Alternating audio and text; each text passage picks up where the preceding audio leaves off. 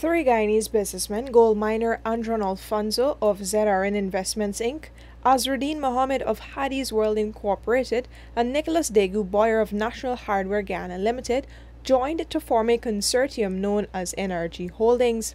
And through this consortium, with an international maritime company known as Jan De Nul, a new $300 million shore-based facility at Vreed-en-hoop is being constructed to support construction works needed by ExxonMobil Guyana for its Yellowtail and subsequent development projects.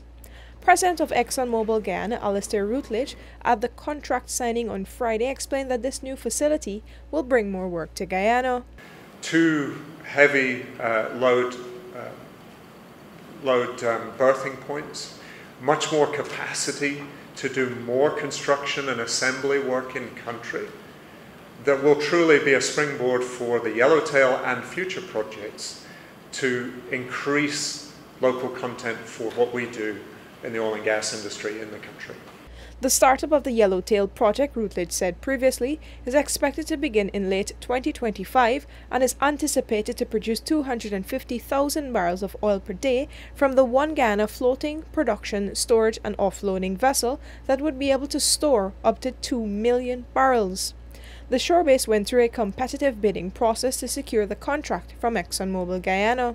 An NRG Holdings partner, Nicholas Degu Boyer, said that this shore base will come in stream by the fourth quarter of 2023.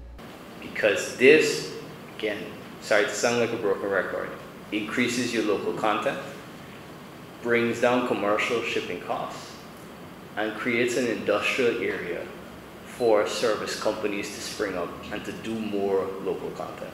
And that's what this is for us.